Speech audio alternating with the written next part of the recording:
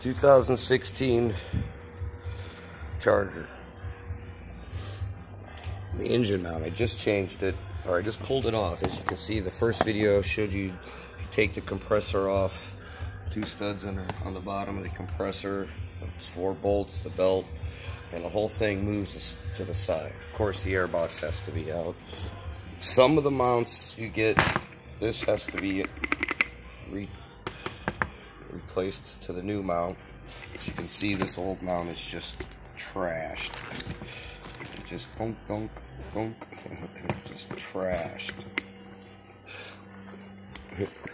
Digga, digga, digga. Good mount. It just goes. You just slide it in between here. Let's see if I can do this one-handed.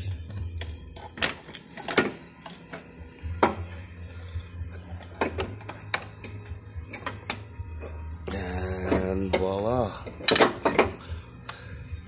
Really simple. As you can see, lift up the vehicle a little bit.